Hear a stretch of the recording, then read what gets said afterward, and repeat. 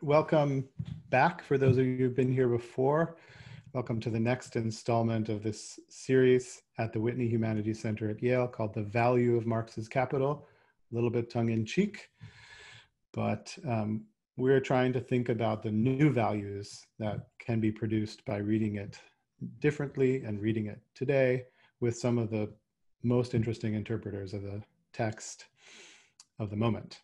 These are the Franke Lectures in the Humanities. The series is a companion to an undergraduate seminar at Yale. Can you all just give me a thumbs up if you can hear me? Okay, good, thank you. Got nervous there for a minute. And it also goes along with the work that my collaborator, Paul Reiter at OSU, is doing on a new translation of Volume 1 into English, which I am co-editing with him. That should be out, we hope, in our lifetimes. I need to thank, first of all, the Franke family who make possible the Franke Lectures. That's Richard and Barbara Franke. These lectures are intended to present important topics in the humanities to a wide and general audience. I'd like to thank Alice Kaplan, the director of the Whitney Humanities Center, who's already doing brilliant things, beginning in her first term. Sandra Malan Bowles, who's an administrator at the Whitney, who's organized everything on the back end. Leanna Hirschfeld-Crowan, who's our graduate assistant, who's organized everything on the front end. And Audrey Leek, who is our undergraduate assistant running the show, the technological show. We're going to do what we always do, which is have a presentation. And after that, we'll take questions. I'm going to ask you to keep your questions, note them down, and then to put them in the chat after I give the signal, and we'll go through them one by one as they're relevant to the talk. Don't post your questions now because they'll get lost. I like to start with a quotation from a work by our author. And here I'm going to quote from the introduction to a book edited by Tithi Bhattacharya, Social Reproduction Theory in 2017. Quote, "If, as we propose, the special separation between production, public, and reproduction, private, is a historical form of appearance, then the labor that is dispensed in both spheres must also be theorized integratively." I take this to be a kind of a motto and a project that she has been carrying out for many years. And I'd like to introduce her. Professor Tithi Bhattacharya is a professor of South Asian history and director of global studies at Purdue University. She's the author of The Sentinels of Culture, Class Education and the Colonial Intellectual in Bengal from 2005, and has been a longtime activist for Palestinian justice. She's a type of person who brings her intellectual work together with her work as a social justice activist in the most admirable way, locally, across the world, with students. So I'm really very happy that she's here. She's written extensively on Marxist theory, on gender, and her work has been published in the Journal of Asian Studies, South Asia Research, and she is one of the authors of Feminism for the 99%, along with Cinzia Arruzza, who's going to be here at the end of the series, and Nancy Fraser. I'd like all of us to, if we can, virtually applaud and welcome Tithi Bhattacharya to the series. Welcome. Thank you, Paul, for that very, very generous introduction. I also have a few thank yous before I start. Thank you, Paul North and Paul Reiter, for inviting me to this brilliant project of sort of discussing Capital Volume 1 at a moment of real crisis in our world, and discussing it with not just the general public, but also very crucially with undergraduates in the university. So thank you. I also want to thank Leanna and Audrey for helping me with the presentation. And thank you to all of you who are tuning in, and I look forward to engaging with you on this issue. This is a very important seminar series, and a very unique one, because I had the good fortune to actually hear the previous speakers for this at the seminar. And it's unique because usually when I speak about Capital Volume 1 or Marxist theory in general, I have to spend a lot of time introducing what social reproduction theory is. In this seminar, my colleague and comrade Lucia Pradella has already introduced social reproduction theory before my talk. So I'm very grateful that this has already been a live category of engagement and conversation. So I'm going to start with, I'm sorry, there is something wrong. Should we put up your slide presentation? Are we at that moment? No, sorry, it's not, somehow my file is not opening properly. I'm sorry, I apologize. Okay, it is now. Okay, so Capital, for most of you who have engaged with the text quite extensively already, know that it is, of course, about the working class, and hence it is about labor. But this claim can appear a bit controversial because, barring a few passages and the very famous chapter on the working day, Capital as a text is actually predominantly concerned with abstract labor or the value form of labor. So what do I mean about the value form of labor? Meaning that the text talks not so much about work or labor, except that famous chapter, but about labor power, the capacity to labor, which is what the worker is forced to sell to the capitalist. And the text also spends a lot of time discussing how that labor power, through a rather tortuous process, turns into surplus value or profit. But since it is Capital that best teaches us that the value form violates and extinguishes all sensuous properties of human labor, Marx's central concern in Capital appears to be tracing the procedures of that extinguishment rather than establishing the subjective conscious aspects of human labor.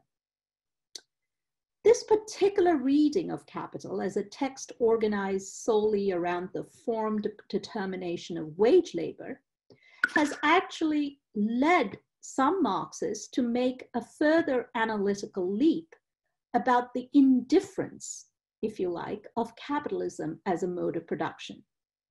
So for instance, Ellen Mixon Wood, a prominent advocate of this view, has argued that, Audrey, could we have the first slide, please? Thank you. So it's the next slide, Audrey. Thank you.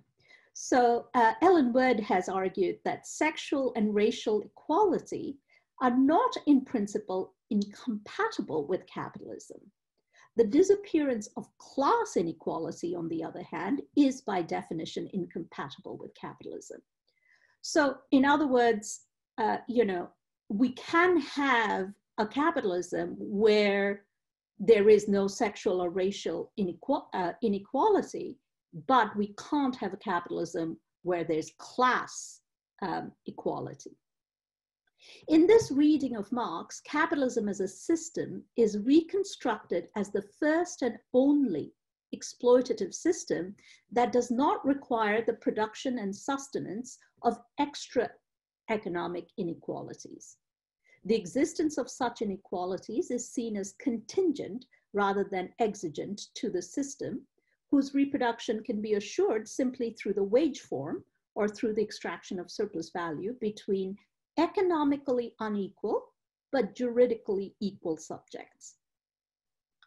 Social reproduction theory, a conceptual apparatus primarily developed from Capital by Marxist feminists, I will argue today, offers a reading of capitalism and of Capital Volume 1 that is actually more consistent with Marx's own method than this hypothesis of capitalist indifference. Next slide, please. So I make this argument in three separate but related ways. First, at a general level, by looking at the status of labor in capital. Second, through a more specific argument about capitalism's systemic unity. And this sort of harkens back to the quote that Paul used from my essay earlier. And finally, through an empirical argument about how it is exactly that labor power is differentiated, dividing the working class into distinct sectors. So let me preface my argument with some very brief remarks about social reproduction theory, or SRT, and its theoretical contours. Fundamentally, SRT theorizes labor power and the practices that enable its reproduction within capitalist social relations.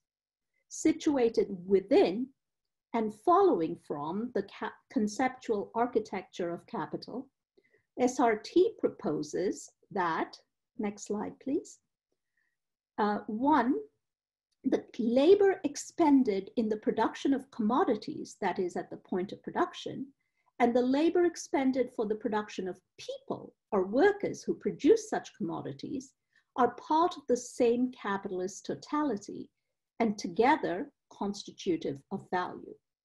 And the second proposal is that the working class family is the primary, but not the only, site for the reproduction of labor power or the reproduction of the working class as a whole.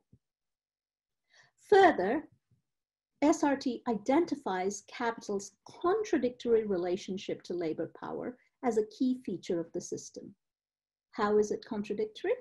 Because on the one hand, capital needs a steady, predictable circuit for the reproduction of labor power, since it is the source of capital's profit and hence its own reproduction.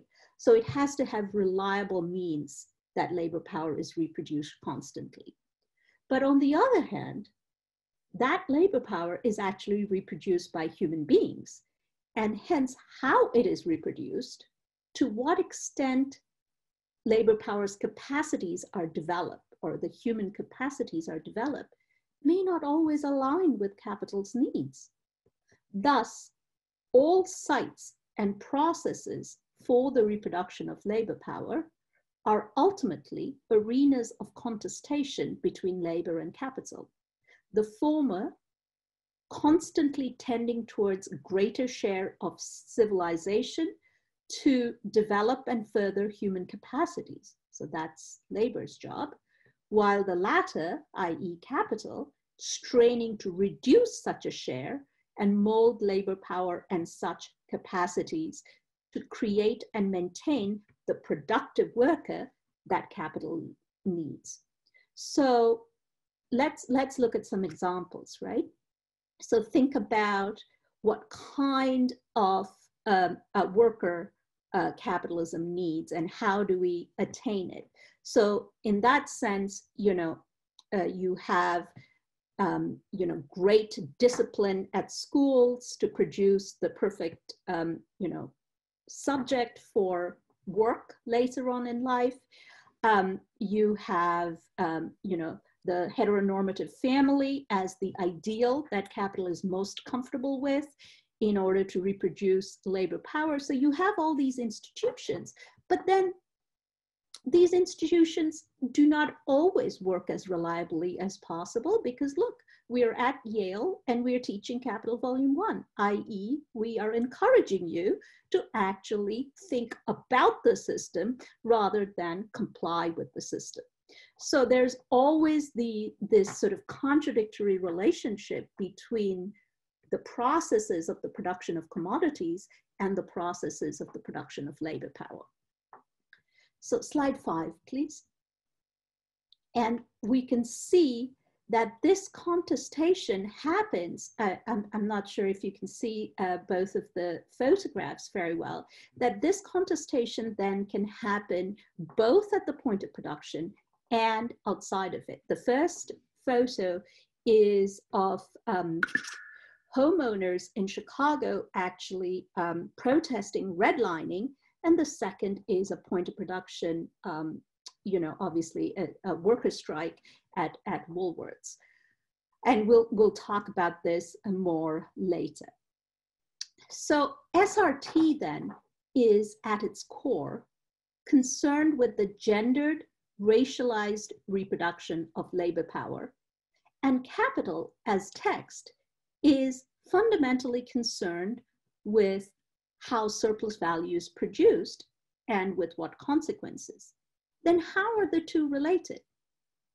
So positions such as Ellen Wood's above that we talked about try to demonstrate that capitalist social relations as they unfold historically ought to be theoretically separated out from the abstract or logical architecture of capitalism. So in this view, you can have a historic capitalism, which is how it really happens, but Capital Volume 1, it can be argued, is actually the abstraction and is not really about history or anything. So this particular derivation of capital and approach to capitalism are, in my view, actually at odds with both Marx's methodology and the project of capital. Capital Volume 1 is indubitably about the value form of labor, and we can certainly find passages in Marx which might support the argument that economic categories ought to be considered distinctly from their historic unfolding.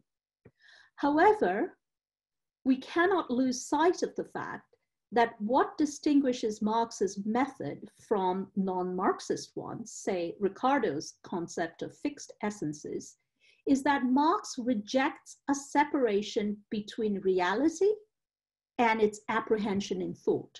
Instead, his methodology establishes a dialectical unity between them, operating simultaneously at both logical and historical levels.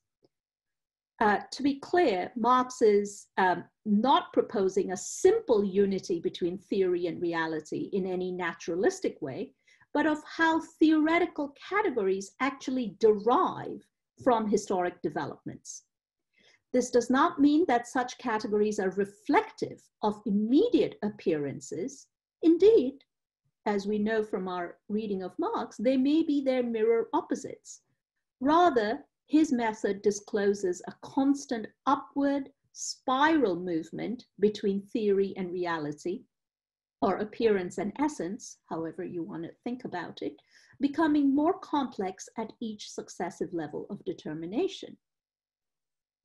So this relationship between Capital Volume 1 as a theoretical text and history or reality existing outside of the text is often cast as a relationship between abstract categories and concrete histories, right? So far we've argued that there is a relationship between the abstract categories and concrete history, but actually Marx goes much further than this simple relationality. So what is an abstract category? Let's try to unpack that a bit. An abstract category, commonly understood, is a static one, right? One that doesn't move, doesn't change with historical change and so on. An unmoving part separated from a dynamic whole, which can reveal to the analyst key features of that whole, because that whole is impossible to study in its totality or complete complexity. Marx himself uses several such abstractions, money, commodity being two of the most common ones, to understand history and the nature of capitalism. But unlike bourgeois approaches to abstraction, Marx's methodology refuses all static forms. Hence, one of the key theorists, according to me, of Marx's method, which is Bertil Ohlmann. Bertil Ohlmann has argued that Marx sets out to abstract things, in his words, as they really are and happen, making how they happen part of what they are. Hence, capital or labor or money is not only how capital appears and functions, but also how it develops, or rather how it develops its real history is also part of what it is.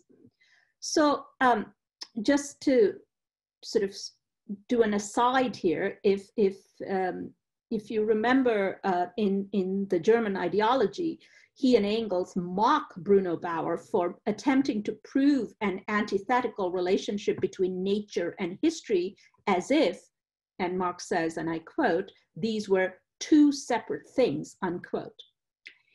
In contrast, a Marxist abstraction, so this sort of category that you abstract from the whole to understand the whole, a Marxist abstraction encloses within it both a history of its becoming while disclosing its possible future. For instance, within the abstract category capital, we also find its past, which is the so-called primitive accumulation, as well as forecasts of its future. Constant expansion through surplus value extraction, the accumulation drive, creating the world market, and so on. So the past as well as the future is enclosed in the abstract category of capital. So while we may find these categories in whole or in part in other epochs of history, i.e. in other modes of production, like we will find money or, labor and so on, they either remain unrealized in their function or play entirely different roles from their current incarnation. When they combine in the capitalist mode of production, they do so as being simultaneously saturated with their past while establishing new relationships within themselves.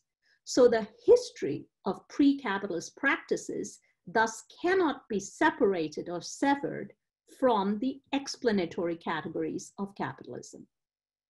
So this is a digression in sort of abstract, how the methodology that I think is useful in going back to reading Capital. And once we have this methodology in place, let us now revisit Ellen Wood's claim that the extraction of surplus value is the primary concern for capital, and hence how that process happens, i.e., whether that process happens to racialized, gendered, or ableist means, is actually incidental to capital's central pursuit, right?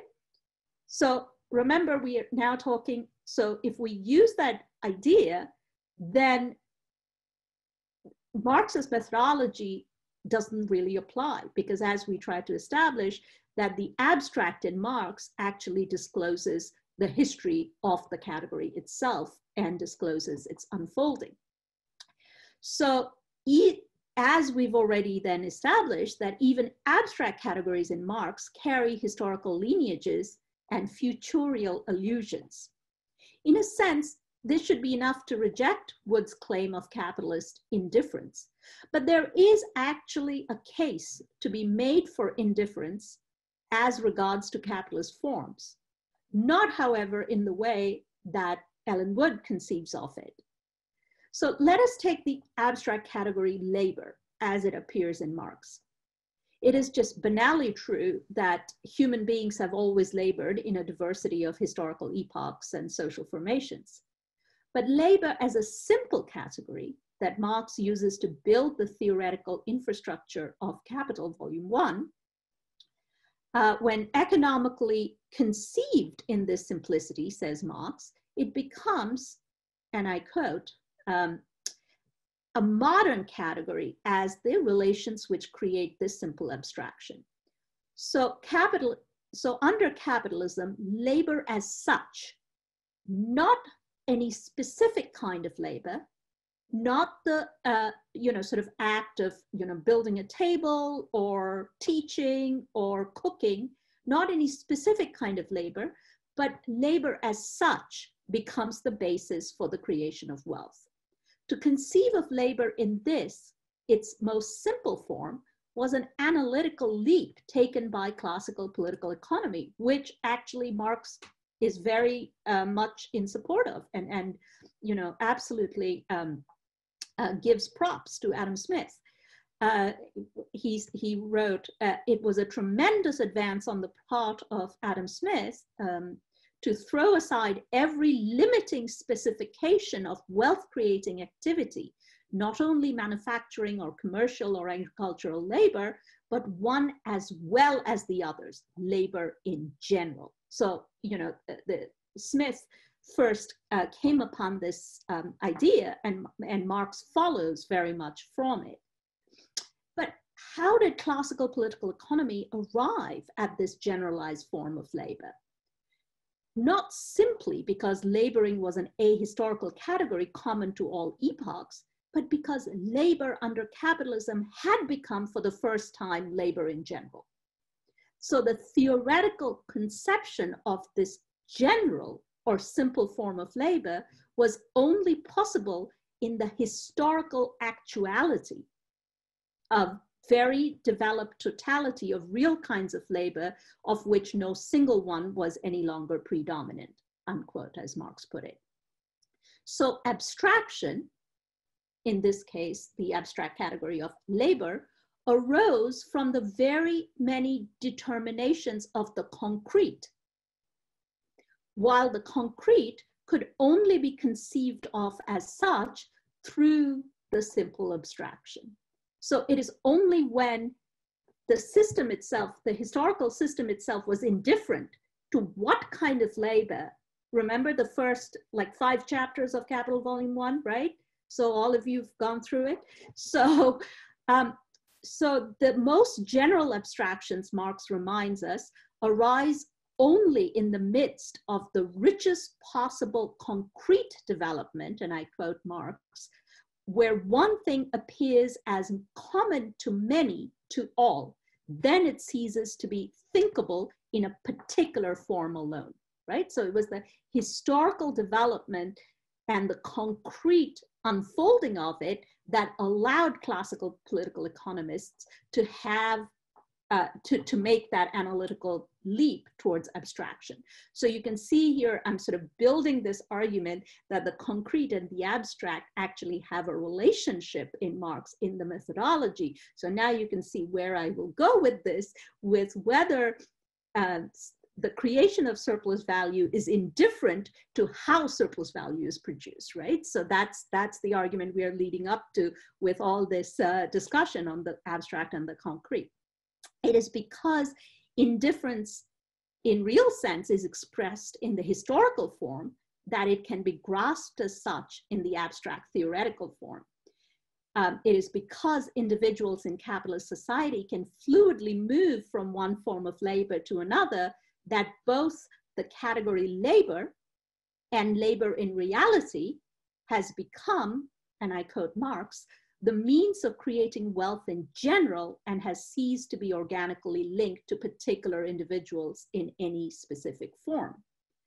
Hence, far from there being an abstract capitalism indifferent to historical forms and an historical capitalism marked by concrete social relations, Marx's methodology urges critical thought to unite theory and reality in actually transformatively radical ways, right? So we don't need to have this sort of historical capitalism versus abstract capitalism. We should actually think about, Marx's methodology challenges us to think about rejecting this sort of a division in thinking, but think about a dialectical unity within the categories themselves.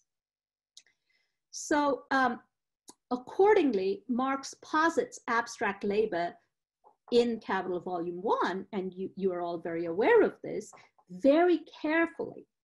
And he posits it as one aspect of his labor theory of value. Subjective forms are concrete labor, the analytical twin of abstract labor, and social labor, through which the value form is organized, are all understood as different aspects of labor operating as a unity, right? So most importantly, Capital Volume 1 is about why and how abstract labor dominates over the other aspects and submits them to the law of value. right? So that's really, but it doesn't mean that there is an abstract labor that we study about, and then there's concrete labor. It actually shows you why abstract labor dominates over concrete labor. If the other aspects of labor, like concrete labor and social labor, appear as muted shadows of abstract labor, then it is not because Marx is reporting on reality in any simple way. These other categories in Capital have a much more significant role to play in the totality of Marx's argument. Concrete labor or social labor actually, these theoretical categories actually signal the limits to capitalism's ability to reduce workers to simply being potential sources of surplus value, okay? So we should think about these categories not simply as explaining how surplus value is created, but also these categories signal the limits to what capital can extract from us.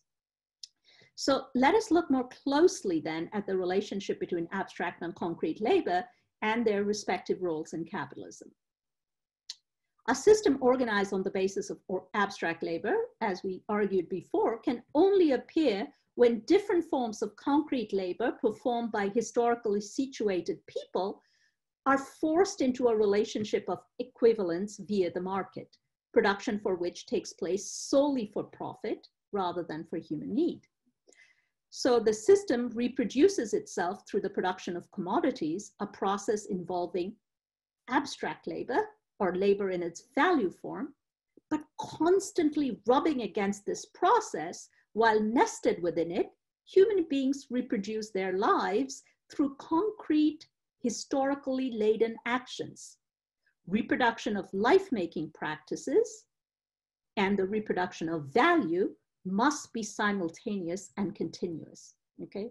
Which is the reality of capitalism, but also a sense of anxiety for capital, right? Because it does not have the kind of control it has at the point of production over the production of commodities. It doesn't have the same control over the production of life-making or reproduction of life-making, if you like, because it doesn't happen at the point of production. So slide 6, please. Two preconditions attend to such a system, that is capitalism. One, that people are forcibly torn from the means of production such that access to their subsistence or life-making is only available through the mechanism of the market. And second, if the system is able to ensure its continued reproduction by reproducing the social relations that scaffold the market and the extraction of surplus value. In other words, capitalist social relations must continually reproduce the workers' dependence on capital. So both things, as you can see here in this wonderful feminist graphic from the 1970s, both things are happening at the same time. The woman is split down in the middle. To my left, she is, performing labor in the domestic sphere. Many of you listening in can identify with that, especially during pandemic times, of your children at home and pulling at your skirt. And on the right, on my right, she is also working in the workplace. And you can see, I always find this very interesting because there is a clock that marks time in the workplace. So it's a wonderful image that shows both sides of capital, how capital reproduces itself as a system. So the dominance of abstract over concrete labor, of value over use value, create the conditions for and necessitate the production of a worker compliant to capital's every whim. Okay, because if there isn't a compliant worker, then there would be no system. So that's capital's need, right? But if this were the whole story of Capital's Volume 1, then celebration of its 150th birthday would be held at Wall Street. But how, if at all, is then resistance part of this story? If Marx's theory requires all parts of a social totality to be connected through internal relations, how can resistance to capital be shown to be imminent to the reproduction of capital, right? Because resistance can't be from the outside. It can't be an external relation. That's going against Marx's methodology. And this is where, to go back to our point, social reproduction theory, deploying capital's methodology, but building upon some of its silences, effects a category transformation of the concept of labor power as the analytical causeway, the analytical bridge between capitalist reproduction and anti-capitalist resistance. So even the most creative reading of the concept of labor power and capital shows, and this is, you know, the feminists' big fight with Capital Volume 1, that the text presupposes the existence of what is being reproduced. So labor power is just there in Capital Volume 1, theoretically. It's a category that's just there.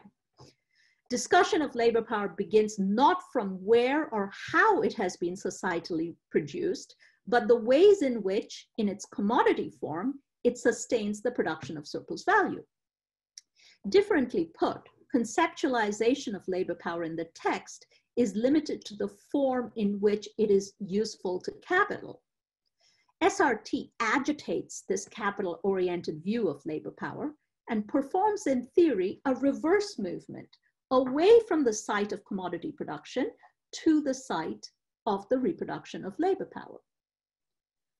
So labor power, for those of you who've read the text, I'm talking about the students and in the seminar, you know that it is nominated variously in Capital as unique, special, peculiar commodity, because it is presented as the only commodity, and in Marx's famous words, whose use value possesses the peculiar property of being a source of value. And I'm so excited to see how Paul Reiser and Paul North will translate that passage. I'm really excited to learn from that. But SRT reveals that there is another aspect to labor power's peculiarity. It is a commodity, undoubtedly, but it is a commodity that is not produced capitalistically. That is, within the direct ambit of the capital wage relation, labor relation, right? So it's produced outside of it. You know, the feminist who pioneered some of this thinking, Lisa Vogel, has shown that it is produced and reproduced what Lisa Vogel calls a kin-based site, which is the working class family. So this insight is crucial, and it is crucial in three important respects. First, because it expresses the dialectical unity of what we had argued previously between the historical and logical form of capital, right? Labor power, SRT shows, can only become available to capital through distinct but reliable sets of gendered, racialized social relations that create their own institutional forms of sustenance, such as the monogamous heteronormative family form. Older historical forms may be recast, new forms may be created and mobilized, but it is only through concrete social relations and sensuous human labor that labor power is produced and made available to capital. Second, being attentive to labor power, not as it appears before capital, but as it is produced and reproduced, SRT introduces, or rather restores, to capitalist totality, a sphere of social relations where life-making activities proliferate. While capital's goal is to increase surplus value in the sphere of production, the worker's goal is to enhance her quality of life, or a qualitative enrichment of her labor power and her selfhood through the satisfaction of her needs. SRT reminds us of the power of these life-making activities by workers, for they seek to impose brakes on the process of accumulation as capital is forced to pay for them through wages and social benefits. So let's go back and look at this picture, right? So look at what is to my left side of the graphic, which is one way that this woman worker could enhance the quality of the left side of her work sphere is by having public childcare. The crying child on the floor would actually be at a public, well-funded government childcare institution. You can see that she's ironing, so we could have public laundries and so on. And so if on the right side of the graphic, she went on strike to demand that, then that is actually, again, putting a brake on the accumulation process for her to enhance the quality of her life. So you see there is a relationship between the production of commodity and the reproduction of labor power. So finally, there is a clear strategic component to SRT. Life-making social practices by workers are not simply congeries of activities to satisfy needs. They have the potential to carry an anti-capitalist charge. Struggles to enhance or expand such practices will always reveal the balance of class forces, that I want better public health care. In fact, I want my health care to be free. I want education to be free. This is not to claim that any or all struggles by workers to improve their living conditions are all anti-systemic struggles. But it is to argue that that they carry that the potential for that sort of anti-capitalist charge. The struggles that are about enhancing the sphere of life-making for workers can thus reveal, often implicitly, but sometimes explicitly, the upper limits to what the working class can claim in its goal for self-enhancement and liberation. Thus, they carry the potential of teaching the worker in struggle the most important political lesson about capitalism, that while the wage form exists, life-making activities can never be free of the drive for accumulation, and thus real emancipation of life and labor is only possible with the abolition of the wage form, right? So we can demand, for instance, that we have free abortion on demand, we have free medical care or free education, and in certain contexts, capital will even grant that, but immediately try to claw it back when it can, right? So again, this sort of struggle to constantly win back from capital our life-making activities or our potential for expanded life-making activities is a continuous process, and it'll never end till the abolition of the wage form itself. So if SRT establishes the non-capitalistic production of labor power and its reproduction through particular gendered and racialized social relations, it also raises more troubling questions about the procedures of its reproduction. The production of value and the extraction of surplus value, as demonstrated in capital, have certain tendencies and counter tendencies that seek equalization throughout the system. But the hallmark of capitalism surely is its deep social inequality, both between the capitalist class and workers and within the classes themselves. So the production of surplus value unpacks the secret of inequalities between capital and labor.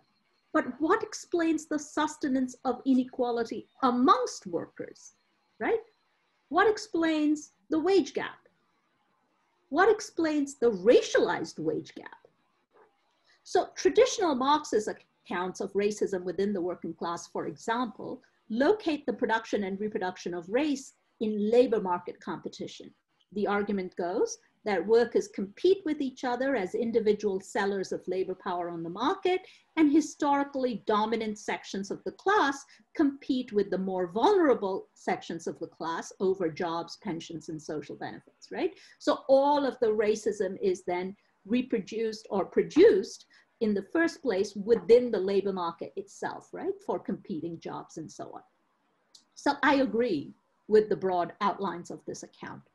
But I think SRT urges us to push the question of differentiation further and pitch it not just at the level of the labor market, but at the level of production of the value of labor power, okay?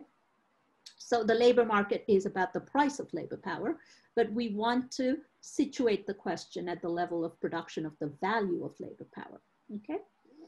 So the value of labor power as a commodity, we all know, and this is again your first 5 chapters of Capital Volume 1, like all commodities under capitalism, the value of labor power is determined by the value of the means of subsistence that is needed for its reproduction. So next slide, please. So this is your,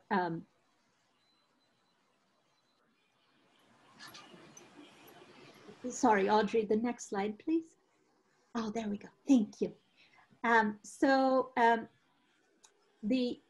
You know, and there are actually, it is actually almost institutionally recognized sometimes, because that's what the federal minimum wage is, right? Forget the fact that it's been stuck there, but you know, the wage basket, as it were, is your means of subsistence that creates the labor power, okay? But Marx reminds us that for this peculiar commodity, labor power, and in contradistinction from all the other kind of commodities under capitalism, there enters what Marx calls, quote unquote, a historical and moral element in the determination of its value. Now, what the hell does that mean? Because he says that there may be a... Sorry. Okay. Yeah, I just thought sorry. That's okay. So what is the historical and moral element? So this, Marx introduces this concept to say this, that there might be a lower limit to what the laboring body needs to reproduce itself, right? So there is only, you can only like be hungry to a certain level or thirsty to a certain level, after which the human body will die. So there can be a lower limit to what the body needs to go to work the next day, okay? But there can be no fixed upper limit to the worker's necessary needs, as needs themselves are dynamic, historically produced, and shaped by the gains made by the working class through struggle.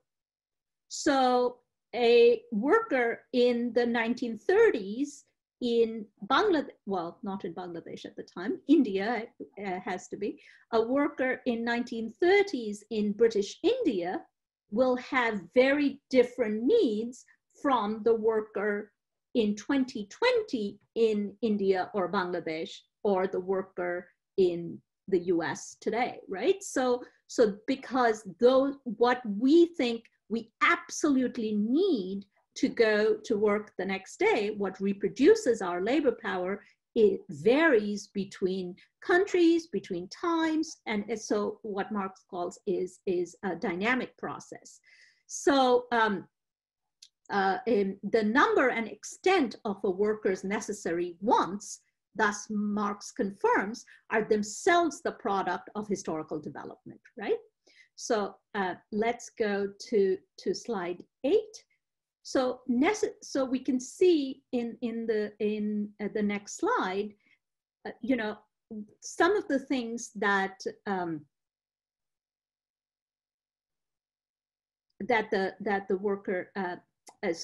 that we have come to accept as, sorry, the next slide, please. So necessary ones we've come to accept as something that exists. And I want to talk about the two figures here, the correction and law enforcement, in a little bit. But this we take for granted as some of the things today that we take for granted as necessary wants that we have to reproduce the workers. So if necessary wants, which determine the value of labor power, are historical and dynamic, it follows then that different sections of the working class produced at different moments of history will have different standards of necessary wants, right? The Irish worker for Marx, in direct contrast with her English counterpart, embodied this production of difference. For Marx said that the Irish worker was, and I quote, at that level of wage labor who accepted the most animal minimum of needs and subsistence in her exchange with capital, unquote. Okay, so the Irish worker accepted a much higher degree of exploitation than the English worker, according to Marx. So this version of productive difference then situates difference in the very operation of labor power's reproduction, which means that labor power have already been differentiated, reproduced, even before it reaches the field of labor market competition. Indeed, even the access or entry into labor market cannot be a presupposition, as such access and entry across different sections of the class exist precisely due to differential reproduction. So now let's go back to the correction and the police. Law enforcement, actually, these two categories in any working class community has a very differential effect on Black workers, Latino workers than they have on white workers. Okay, the kind of disciplining categories that exist have very different kind of expectations and notion of necessary wants than between Black and white workers or Latino workers. So attention to social reproductive activities then reveal the specific social processes through which certain workers embodying certain qualities of labor power arrive at the doorstep of capital more vulnerable and degraded than others. Ruthlessly depressed levels of necessary wants for Latino workers in the US is one example of brutally differentiated processes of social reproduction between migrant workers and their citizen counterparts. The median space per person in a Latino household in the US is 350 square feet, 80 square feet less than that of the average non-migrant family living below the poverty line. Okay, so in a similar vein, I don't need to go through all of this, but if you look at how COVID-19 has affected Black working class communities and Latino working class communities compared to white working class communities, it is very clear that previous processes of social differentiation, redlining, environmental racism, had already made these communities far more vulnerable. So when the disease finally hit, it obviously had a differential response in these communities, as well as, you know, not just those kind of redlining and environmental racism, but where, you know, factories producing environmentally degrading products are cited far more frequently in Black communities than they are in non-Black communities, right? So this has been established. The New York Times have actually done pretty decent reporting on redlining and industrial waste in recent times. So we are looking at then the factor that certain communities are historically reproduced to be more vulnerable even before they hit the labor market, okay? So the idea that the differentiation happens in the labor market, then we need to sort of revise and look at these veins of social reproduction that exists before the worker gets to the door of the labor market. So access to housing, police violence, substandard schools, and healthcare are obvious ingredients that determine the level of necessary wants for a section of the working class, and thereby determine and lower the value of their labor power. But the lowering of value for one section of workers always has a conditioning impulse for all sections. For lower wages for some workers can allow capital to rationalize and lower wages for all workers. So degraded social reproduction of racialized workers thus can help establish a regime of cheapened wages for all. So I want to conclude by circling back to the morphology of labor power, as within it is fused the argument offered in Capital and the significance of SRT. So while it is true that capitalism tries to produce the working class it needs, Capital Volume 1 shows us that workers' struggle against the wage form is a necessary part of the internal dynamics of the system and its reproduction. The worker will always tend towards the development of her own needs through life-making activities, while capital will continually tend towards limiting such activities to increase its share of surplus value and hence civilization. Collective organizing on the basis of solidarity remains the only way the working class can win this unequally resourced battle against capital. The warning we receive from SRT, however, is that a multiracial working class unity will not arise spontaneously through either left-wing propaganda or voluntarism, for the differentiation of the working class is produced and sustained at a cellular level of the system.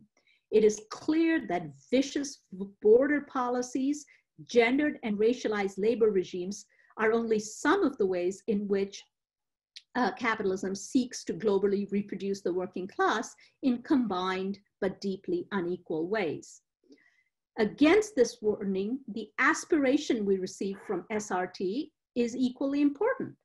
As a unitary theory, revealing the relationship between point of production of commodities and the spaces of reproduction of labor power, SRT imbues every struggle for enhanced social reproduction with anti-capitalist possibilities. A working class movement that will be able to give form to such possibilities cannot simply retrace older cultures of solidarity, but it will have to actively forge new ones. Such a movement must champion with equal vigor working class struggles based in communities around water, around police violence, around housing, alongside workplace struggles. It will have to learn to articulate demands on a double register, simultaneously appealing to the universal and the specific. We should simultaneously demand universal healthcare, but make specific demands for access to reproductive care, for better healthcare for Black people, and so forth. These should not be understood as two counterposed strategies, but as two moments in a single necessary process. Next slide, please. So if Capital Volume 1 remains one of the most savage critiques of capitalism as a system, SRT, or social reproduction theory, can perhaps be thought of as animating that critique with embodied voices of workers in struggle. Thank you. Thank you very much. This is the hole that we fall into at the end of every talk where there would be thunderous applause. I know that that's happening, and that there's also feelings of a possible new solidarity. So thank you for the talk. I want to kick off with a question, and then we can start asking folks if they want to put questions in the chat, and we will take them in order. Okay, I want to ask you this question. So I've thought for a long time that the division of labor is one of the fundamental motors of Capital Volume 1 and of capital as Marx sees it. That's not just a static thing or an advantage to capital that labor be divided, but it's a kind of dynamic motor in which it keeps getting divided and redivided for the purpose of increasing accumulation.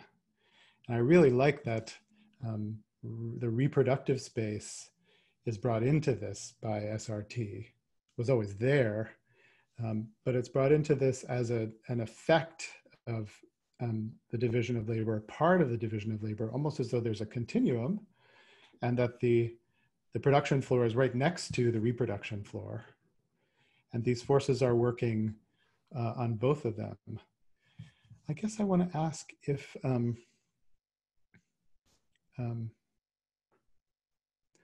you see them still as, or if you see them as qualitatively different, these two moments, if we should consider them both labor in the same way, if putting them on a continuum makes a stronger possibility for solidarity, and if there have been examples in history where, let's say, the domestic sphere and the production sphere have gone out on strike together. You showed two images and the woman is split in half, but are there examples that you know of where this solidarity has happened?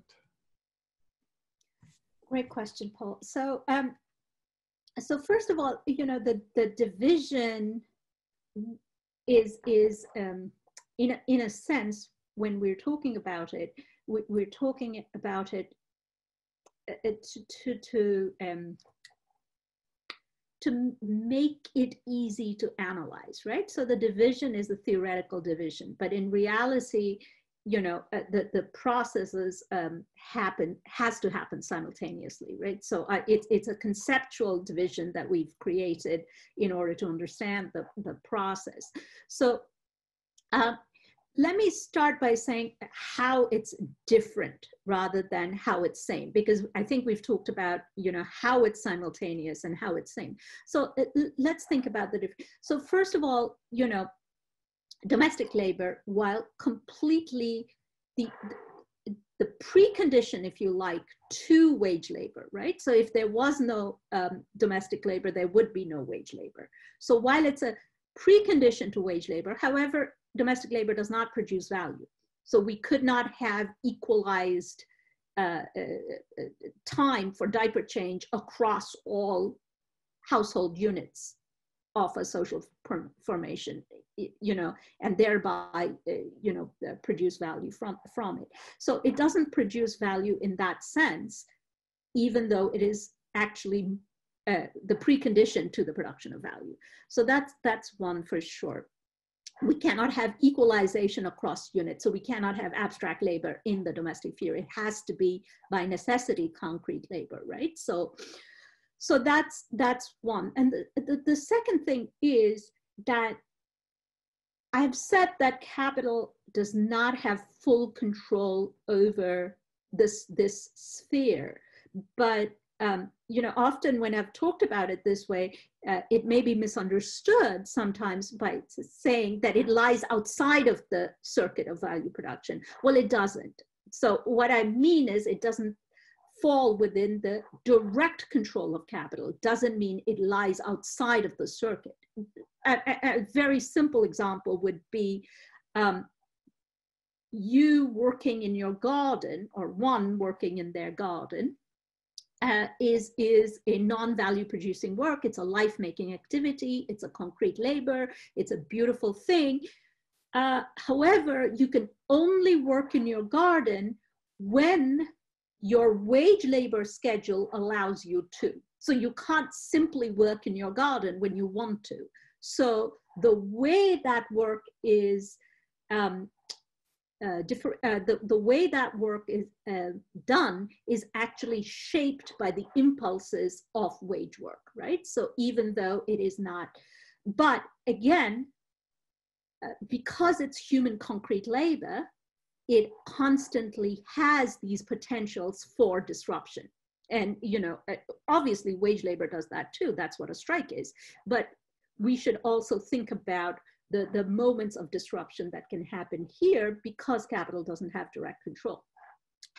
To come to the more important question is, when have they ever struck work simultaneously?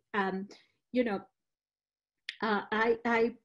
let's remember that the two most important revolutions of modern times, the French and the Russian, 1789 and 1905 and 1917, both started off with bread riots, which was, women, and this is acknowledged in all of the contemporary writing, that it was women breaking through, bakers' shops where bread was being hoarded, or looting shops and demanding bread for themselves and their families, that actually sparked off the revolution, which set off then a series of wage strikes, right? So the question for us as social justice activists should be to consider not so much that these two spheres are separate,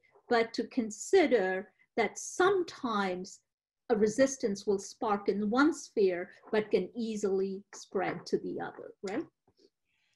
That's very helpful. While we're waiting for people to post some questions, if they have them, maybe I'll follow up.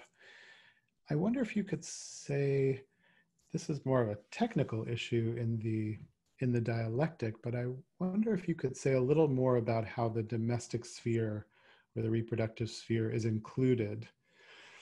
So for example, I can see it as a possible point of resistance because there's just other values or purposes. You call them life-making, right? And there's remnants of, not just remnants, but full-fledged endorsement of other hermeneutic frameworks like religious ones or whatever it be, outside of the workplace and even inside of the workplace that go alongside it. So you could say, well, life-making is a separate value and it can offer a point of resistance on its terms at times. But there's also a pressure from capital, let's say, to reduce that life-making activity to the absolute minimum, because even though it doesn't contribute to value, or you could say you can't generalize it, so you can't measure value on diaper changes. That's a really useful way to put it. The worker has to, let's say, cover in the value of their labor, not only herself, but her dependents. So it's contributing in some way to the value of labor. Like the magnitude of the value of labor is also how much this heteronormative family requires to go on, right? So if capital could get rid of it, I guess it would, no? Get rid of the family. The domestic sphere, reproductive labor as much as possible. I'm thinking of the other side, which is not resistance from those other positions, but the interest would be, kind of like, to get rid of it. So it doesn't seem to be possible, but I wonder if you see pressures from that side also, whatever that means, automation. Right. Okay, so to get rid of it because it wants more time in the wage sphere, is that what you're saying? Well, it would theoretically reduce the value of labor if labor didn't also have to provide for the lives of the laborer's dependents, right? Sure. Yeah, but that's. I mean, let's think about the historical examples here. That's a really, really great point, actually, Paul. And I'm very grateful for it, because we should have talked about it a little bit. Like, let's think about the historical origins of capitalism as a historic system in let's say, the northern England, right? So, I mean, this is the where Marx in Volume 1 talks so laudably about the factory inspectors, right? Because what capital was actually doing was pulling all of the labor into the factory, and thereby completely undermining social reproduction of the working class family. So people were just dying. And I always say, when I teach Capital Volume 1, is that the companion piece is not necessarily excuse me, Grundrisse, but the companion piece is actually Engels's Condition of the Working Class in England, right? Because that shows you in very descriptive ways what happens if social reproduction capital does not kind of close its eyes to that loss of profit by maintaining the working class family. What happens, it undermines its very possibility of existence, right? Because without the working class family, without the life making, there would be no workers, right? So this is, in a way, something that we have to actually think about, really. And this is why I'm so grateful for the point you bring up. We have to think about this very clearly in terms of the current ecological emergency, because accumulation is actually pushing, not so much in terms of the 18th century or early 19th century, sort of the extinguishing of the working class family, but it is pushing again to a point where it's undermining even the possibility of value production and accumulation by pushing the planet to the edge of a climate catastrophe, which will undermine its own condition of possibility, right? So I think this is the dynamic that we have to be attentive to constantly under capitalism, that this, what it can get away with by not giving, and what it is forced to give, albeit reluctantly, in order to ensure this continuous, reliable reproduction circuit. That's very helpful. Thank you. And I love the picture of capital, the capital system, as being this kind of anxious old person worried about the incursions on all sides.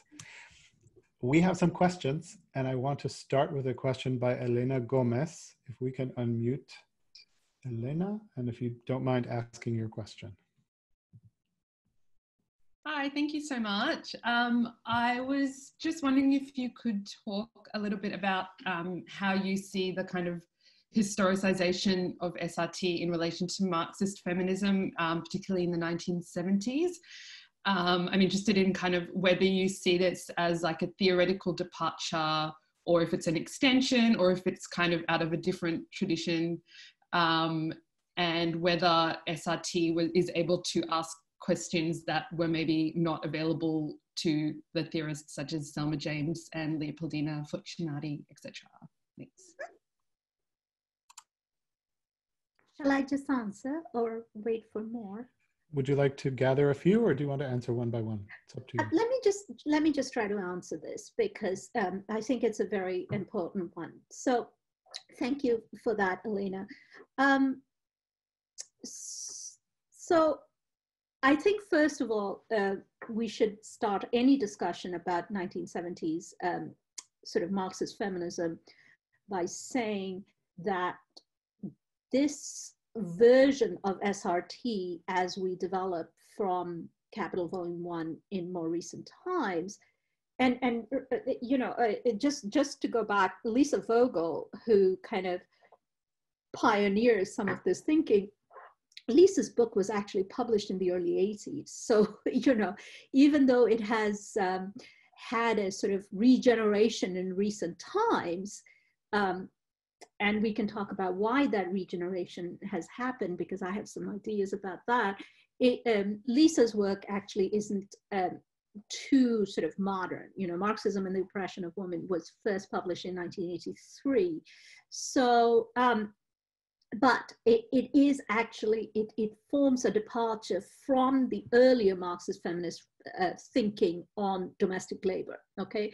Because SRT, as we talked about, we talk a lot about domestic labor, but it is very different kind of placing and positioning and theorizing and exploring of domestic labor, very different from Selma James and Silvia Federici and Leopoldina Fortunati. So the first thing to say is, I think I owe a debt of gratitude, a big debt of gratitude to the 1970s domestic labor debate, Okay, and the reason for that is, remember, domestic labor as a theoretical category lies, the seeds of it lie in Capital Volume 1. The discussion of it happens in early Marxist and socialist thought. One can think about Alexandra Kollontai, but it's kind of that discussion is submerged and lost in history. And it is these comrades and activists and scholar activists of the 1970s who resurrect this category, politicize it, and theorize it. Okay, so we all actually owe a real debt of gratitude to these thinkers and activists. And they don't just theorize it; they actually go to battle on it, right? Which is most important.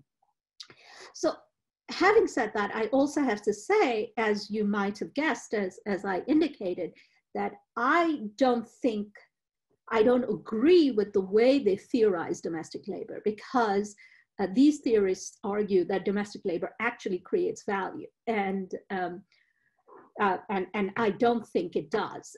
It is the precondition for value, but it doesn't actually create value. So that's a sort of major difference we have in the way it is theorized, and that's it because it's theorized slightly differently. It often can have different strategic conclusions, right? So if we realize that domestic labor can create value, then we can think about ways in which striking or demanding wages for domestic labor is actually going to disrupt capital. And we have to, and again, if there is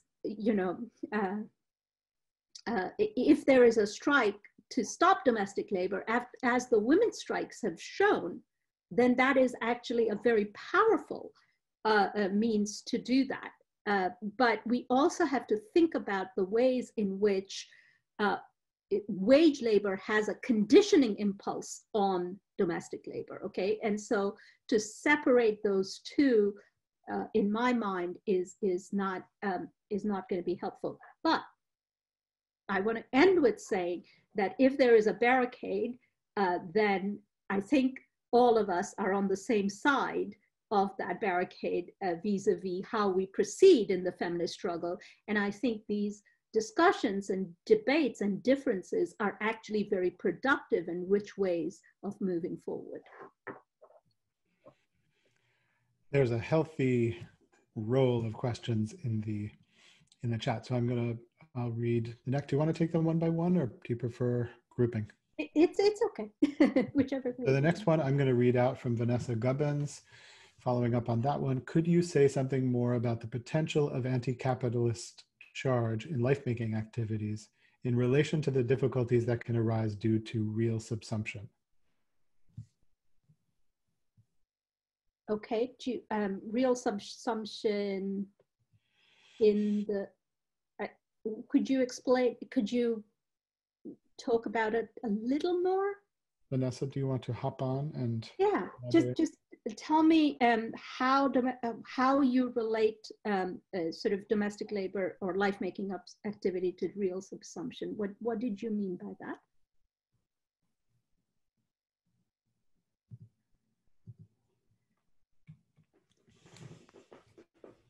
We're just unmuting and getting ourselves ready. Let's see. Audrey, can you unmute Vanessa? Can you hear me? Yes. Yes, we have you now. Hi, sorry about that. Thank you so much for such an incredible talk. I actually think you already answered my question when you were answering Paul's earlier. So, but just to say, I was just thinking of real subsumption as the way in which the reproductive sphere, the life-making sphere, is already determined by what's happening and where capital more directly has an effect. And I was thinking about the later chapters in Capital, where you go from formal subsumption to real subsumption, as once capital has become a totalizing system that affects absolutely everything, and everything is read through that lens, even life-making activities. So I thought that would perhaps, it's what has been read as somewhat of a more pessimistic Marx in some regard, but I think I was just wondering if you had any thoughts on how that could affect the potential, the revolutionary potential of these spheres that are less directly controlled by wage labor. Okay, no, that's a great question. Thank you, Vanessa. So I'm going to start, I'm going to try to answer that with the lyrics of a union song from the earlier part of the 20th century and the American Union movement. It's a song that I find fascinating because there is a recognition in the early union movement of the unity of these spheres that you're talking about, right? So this song goes, and I will not subject you to my singing, but the song goes, it's a strike song, and it's supposedly from the workers, and it says, something like, my children are 7 in numbers and something, and they're all starving, but the refrain is, striking, we're striking for pairs of shoes. And then, then there is another description of, all the things that the family is deprived of. And then it says, striking, we're striking for bottles of milk. Okay, so in other words, there's a recognition in the actual struggle, which is your world of real subsumption, right? Where everything is under the dominance of capital. But the reason why you are engaged in wage labor is not for money, but for what money can buy, right? So in other words, the relationship between wage labor and life is constant and is actually not ruptured in the consciousness of the worker.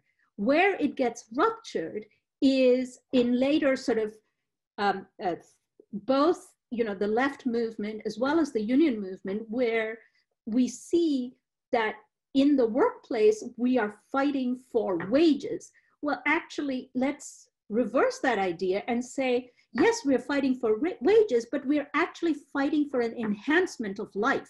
That's why we want higher wages, right? Because we want more relaxation time. We want better healthcare. We want better food for our families. So that union song actually, for me, unites these two spheres in a very beautiful way, because there is a recognition in the early part of the union movement in this country that the two spheres are intimately connected, and we are actually all fighting for life-making activities and the expansion of life-making activities. And in fact, the wage is an unnatural shadow that falls between ourself and our means of sustaining that self, okay? There should not be that unnatural divide between us and our means of subsistence, but the wage is an artificial barrier between those two, which is why,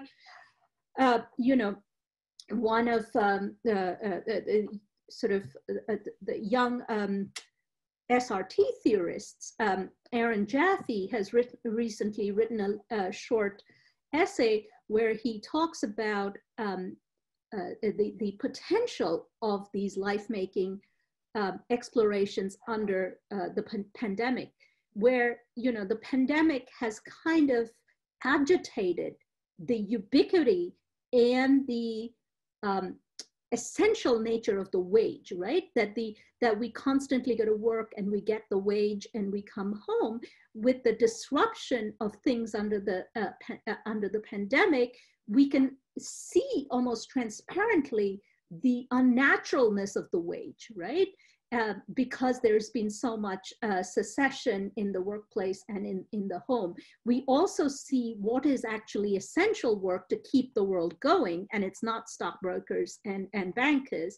It is actually life-making activities of teachers, nurses, and people in the home, care home, etc.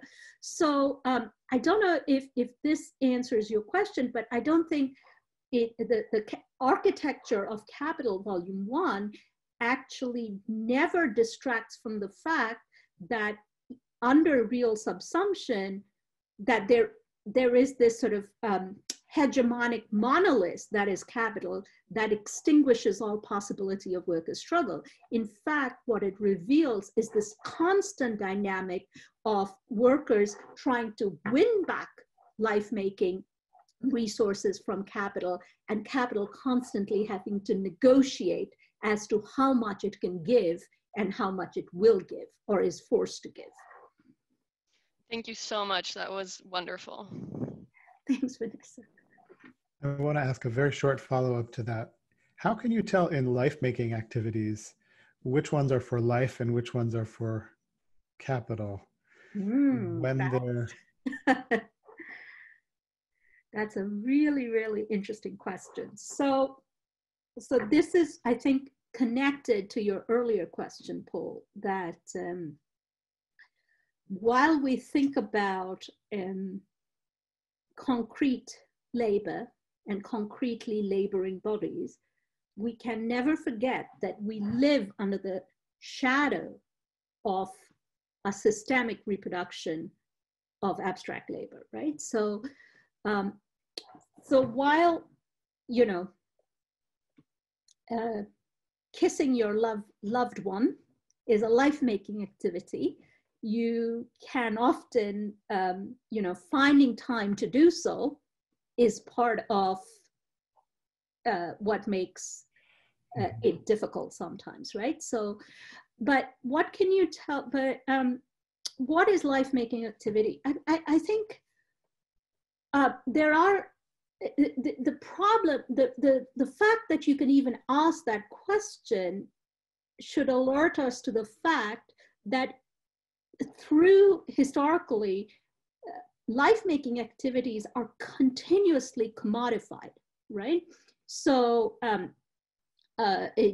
just like domestic labor is actually commodified. You know, if you have enough money as a woman, you can get away with not doing a jot of domestic labor and actually farming it out to immigrant women of color who come and sweep and dust and clean and do whatever it is in your home, and you wouldn't have to do a bit of work, right? So capital will constantly, as we know, will try to commodify every element, even in the sphere of life-making, right? However, this does not, finally, I want to constantly go back to the idea that that does not mean that it always succeeds, that that charge and that dynamic of concrete labor continuously remains and actually has to remain if capital has to,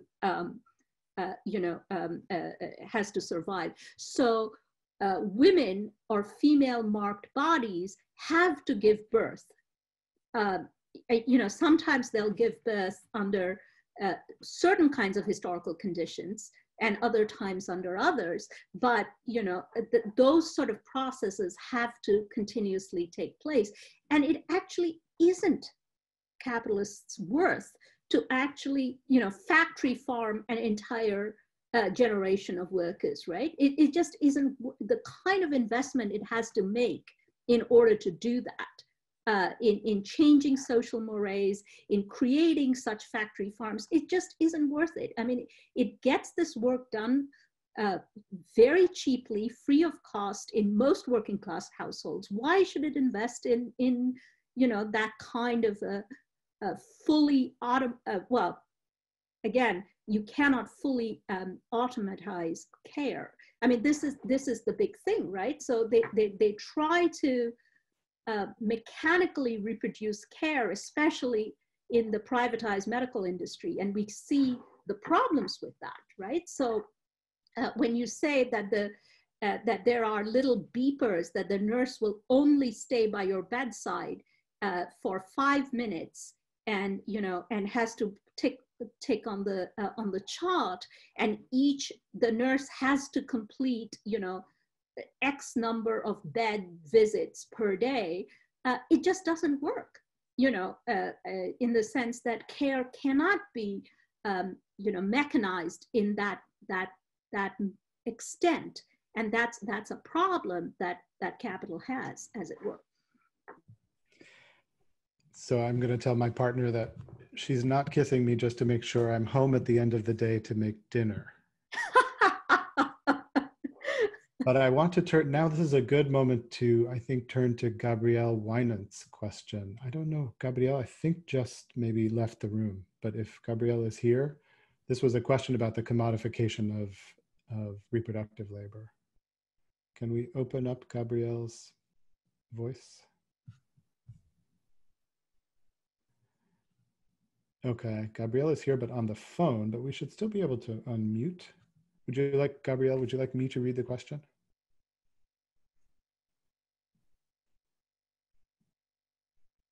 Okay. This is the most bizarre way to communicate with anyone. Thanks for a great talk. Gabrielle says, it strikes me you mainly consider SRT in relation to its input to the value of labor power as itself an uncommodified form of labor. I'm curious what you make of the growing commodification of reproductive labor, which you just began to talk about, which often occurs through the social state in partial or limited commodified forms. What is the significance of the absorption of so much of this labor into the labor market in the last 50 years?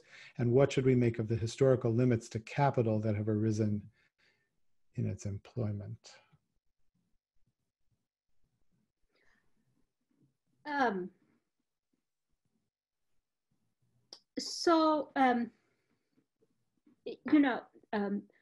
I think by historical limits, I think that's what we talked about, that you can't mechanize care completely, okay? So you can commodify domestic labor and the reproduction of life to a certain extent, but you cannot mechanize or commodify it entirely. And so that would be my first kind of response to you. The other side of it is that when you, my friend and colleague in UMass Amherst, Nancy Faubert, who's a feminist economist, she talks about, for instance, one of the problems of workers in the care industry striking, right? So she calls it the love problem, okay? So what's the love problem? That often, especially for home health care workers, right? Those who come into the home to care for the elderly, etc., who, by the way, did the majority of the caring for our elders during this pandemic, and were primarily women of color, right? And so we're absolutely at the sort of the full blast of the disease, of the virus. So what happens with home healthcare workers? Because care is such a sort of human, I want to say, human and indeed anti-capitalist impulse, right? Care and love are human and anti-capitalist impulses that we carry as a species. So even when you commodify it, it actually creates certain problems, right? So for instance, with a home healthcare worker, she gets so involved in the care of her patient, of her client, the person she's providing care for, that when it comes to striking, she feels, well, I can't strike because this will leave this really vulnerable person high and dry, and this actually will affect their life chances. So how can I strike, right? So this is something that care workers face all the time in terms of striking, you know, that whenever, as we all know, there was a wonderful wave of teacher strike in this country 2 years ago in 2017, you know, the first thing was, oh, how could you be so selfish and strike? Because this affects the lives and futures of our children. Okay, so when nurses go on strike, how can you possibly strike? Because you are endangering the health, the very life, you know, the messy, fleshy life of human beings, right? So care work, this kind of, so in other words, it is not just care work is commodified, but the impulse to care is often weaponized by capital to actually stop care workers from striking, right? So that very impulse that makes us human, capital weaponizes against us. So you can't strike because you ought to care. I think my answer to that, I learned actually from concrete worker struggles. So workers then had to devise a way to actually frame their struggle, which shows that they're striking because they care. So it is because they care for the future lives of their students, of their patients, so that they may care properly and sustainably, that they are striking. So in other words, you know, in all of these care work strikes that you, if you follow, as I do, you will see that workers reframe the struggle into actually talking about the depth of care that they have for their patients and for their students, and which is why they're forced to strike, right? So, I remember 2012, the Chicago Teachers Union, when they went for strike, that was like, you know, the first teacher strike in so many years of recent memory, and it was such a great strike. And remember that for the Chicago teachers, 80% of their students are students of color, okay? And, you know, the mayor of Chicago at the time closed schools, mostly on the south side of Chicago, where, you know, all the Black children and Latina children went to school, right? So but the framing, I thought, of this Chicago teachers strike was so wonderful, said that our working conditions are our students' learning conditions, right? So in other words, unless our working conditions improve, we are not able to love and care for our students in the way our students deserve, right? So it was a very interesting, to me, learning process for us to see how workers in struggle, just as Marx predicted, actually can reframe the struggle for care into talking about real substantive care rather than the weaponized care that capital forces upon them. It makes me think of a beautiful thing that tends to happen in strikes and in group actions, that there's a kind of care that arises among the strikers that's really very different than anything we're talking about, kind of the ideal. Okay, we have a set of questions, and I'm mindful of your labor power. No, that's fine, that's fine. So we'll go a little longer. You okay? Sure. Okay. Absolutely. Yeah, that's a great question, because, you know, when we say we want more public service, right? We want more state intervention in the market. So we want these services taken off the market, taken off privatized sphere and into public control, right? So that sounds like a great demand, that we're saying that healthcare should be public, or education should be public. We should have public laundries and so on. But we are also saying at the same time, if we go via Foucault, we're also saying that then that means that the capitalist state is actually in charge of this, right? So, which ought to be a scary prospect, right? So, so we are saying healthcare, education should be public, but the word public actually hides, in a way, the idea that what we mean by public is also the capitalist state, because we are asking for state control, as it were, right? So, so I think that's a very interesting and important issue that we ought to be discussing. What are the limits? And this is where I think Marxist state theory is something that we have to, this should be like the sort of next chapter of social reproduction theory. Like, how does social reproduction theory engage with Marxist state theory, right? Because I think it has to, in a way, because the state is both the repository of the disciplining functions of capital, as well as the public functions of the reproduction of life, right? So for instance, you know, when this early, like, you know, I don't know if you're in Paul's class, but Emerson, but you know, in Capital Volume 1, Marx, as I said, you know, is absolutely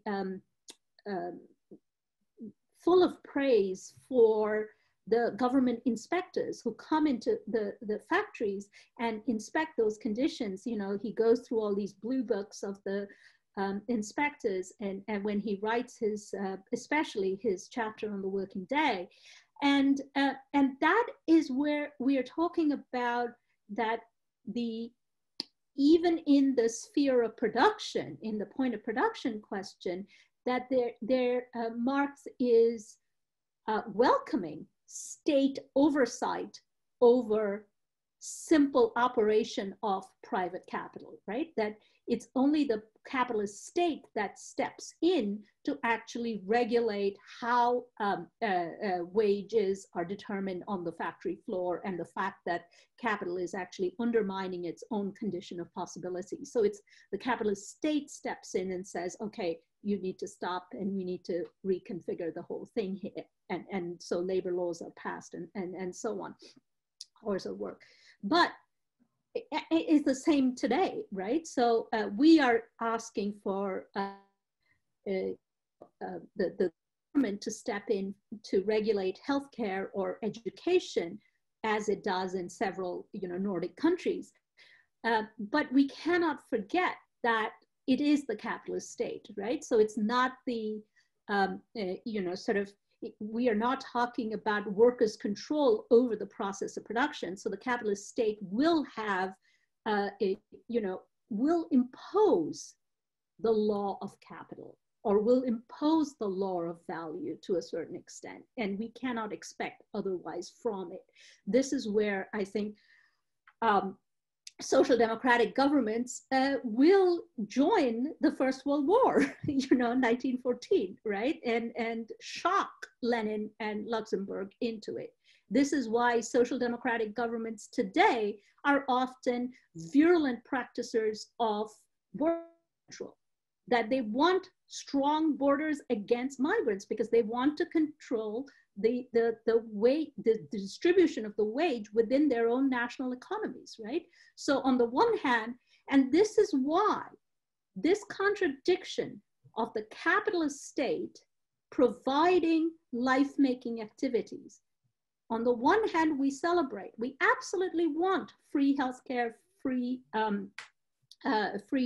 education from our taxes, right? But we cannot forget that the state ultimately will also impose the law of value, okay? Because it is the capitalist state, it's not a worker state. So for instance, what we see is this dark development in recent times that in the Nordic countries, there is this argument that yes, we have healthcare, but it is only for Swedish workers. So all these immigrants need to be driven. Yes, we have good free education, but it is for our lovely white children and not these Muslims. You know, I was shocked when I went to Copenhagen last year. It seems like a million years ago that we used to travel.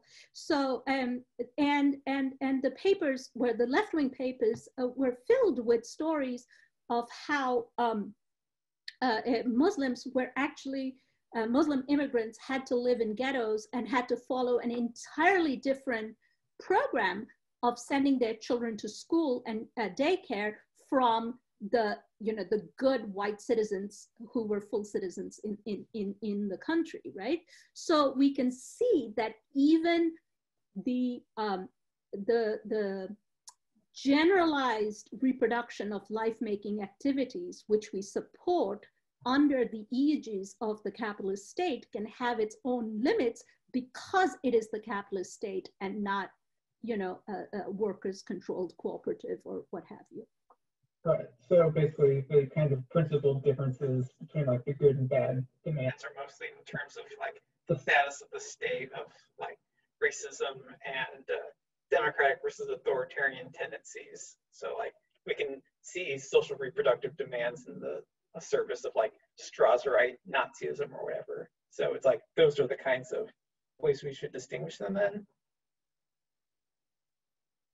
I'm not sure I understood.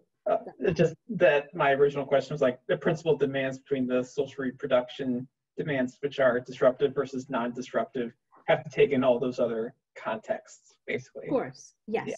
That is. Yeah, thank you. Okay, I want to, if you still have the energy, give the floor to Paul Reiter to ask a final question. Of course. Oh goodness, that's a lot of pressure. After such such an incredible talk and a wonderful discussion as well. Thanks so much.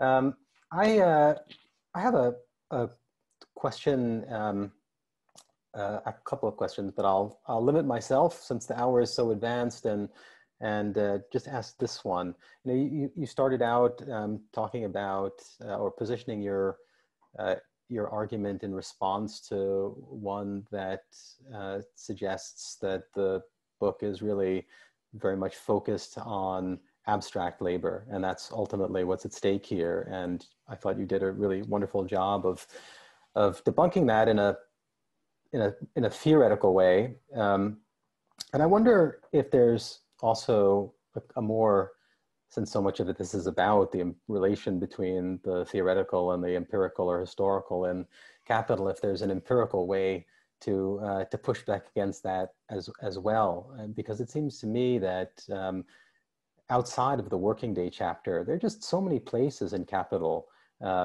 where Marx points out the tendency of the system to exploit a particularly vulnerable population and use that to make conditions generally worse or gain a kind of general advantage. And so that even if he doesn't frame this point as a kind of in part of this theoretical argument, it emerges as as part of the argument that he's making, that there's a tendency in this system systematically to go after vulnerable populations, so that if there's any inequality at all among the workers, that inequality will be exploited. And since it's very hard to imagine that there could ever be any total lack of inequality among the working population under capitalism and its various pressures, that it therefore seems very unlikely that this book would be suggesting that these inequalities other than class inequalities are somehow incidental to capitalist exploitation. That there's an accumulation of evidence that you could present, in other words, in response to this, in addition to the theoretical argument that you're making. Oh, I completely agree. And I think, when I say that SRT takes issues with certain formulations in the way labor power is presented in Capital, I mean, I always couch that in the general framework that SRT only exists as a theory using Capital Volume 1 as its architecture, right? Because it is from the understanding of how labor power is crucial to the functioning of capital and how that has and how that creates the conditions of possibility of the system as a whole, that the starting point of that is Capital Volume 1. And there are several passages in the text itself that point us back constantly to this reproduction of labor power and its various modalities. What Capital Volume 1 doesn't do, but what Marx himself does in other texts is talk about the gendered and racialized nature of the reproduction of labor power and the effect it has, right?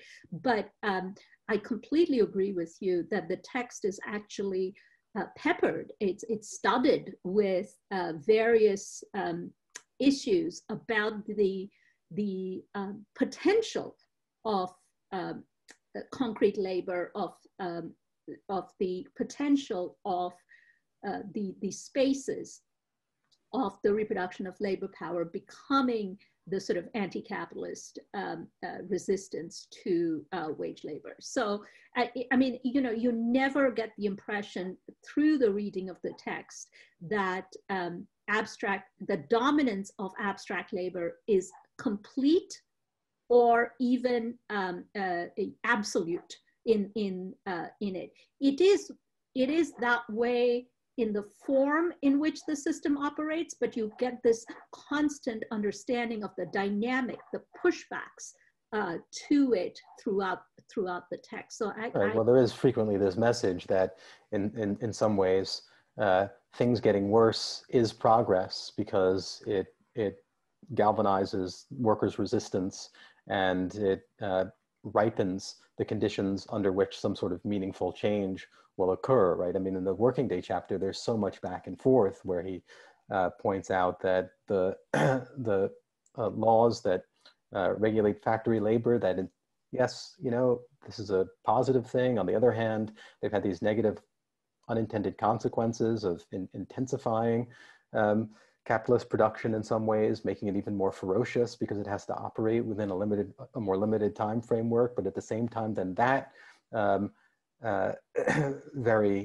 what you could see as a setback has the effect, in his estimation, of bringing about conditions that will hasten the advance of the workers' movement, and so ultimately that, you know, could be a good thing.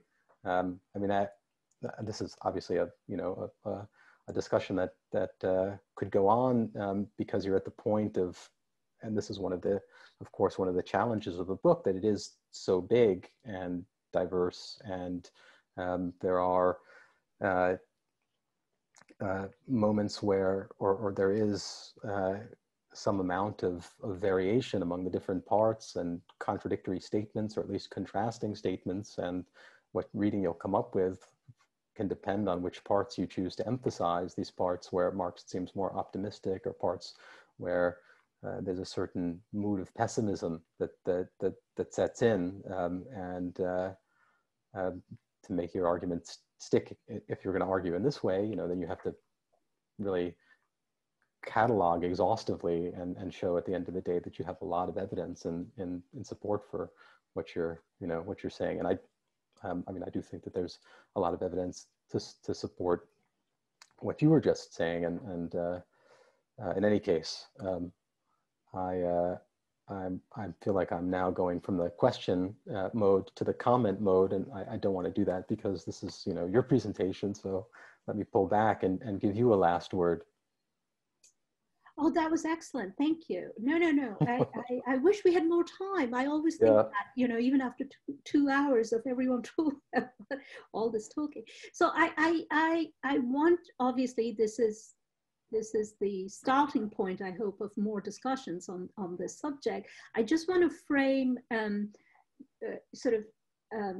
use what you said as a point of departure about the sort of intensification of accumulation, urging workers to, you know, higher levels of struggle. I just want to use that as a point of departure to say, but in our current times, I think we have to frame that somewhat in the context of the ecological crisis, right? So we can think about, you know, expanded reproduction and extensive drive for accumulation, urging workers' struggle, but it may all be too late in the sense that, you know, the planet may have moved, may have moved beyond a tipping point where such struggles will ultimately not yield the results that we want, that we may not be able to move to an alternative system of capitalism. And I think here, I find Walter Benjamin quite useful in thinking about our current moment in terms of you know, the planetary crisis looming over us, that we think about workers' struggles more as a brake upon this hurtling train of accumulation, more as a break than as necessarily anything else, that we have to first stop, you know, the current sort of constant drive. We have to think about worker struggles because otherwise the train is going to, and unfortunately we are all on the train, not just capitalists, and the train is going to hurtle beyond everybody's control and to the common ruin of contending classes, as the famous quote goes. But I don't want to end on that extremely dark note. I want to end on the note that that kind of possibility of the common ruin of contending classes is constantly being challenged by a new generation of uprising, as we saw over the summer, the most fierce and the most wonderful multiracial uprising that we saw that challenged the very processes of differential life making, and the children's strikes that we saw last year against ecological devastation. So I want to end on that note and look towards those kind of horizons as our possibilities for the future. And we thank you for that and for the talk. A great round of applause. Thank you so much. Would be happening. Thanks again for coming.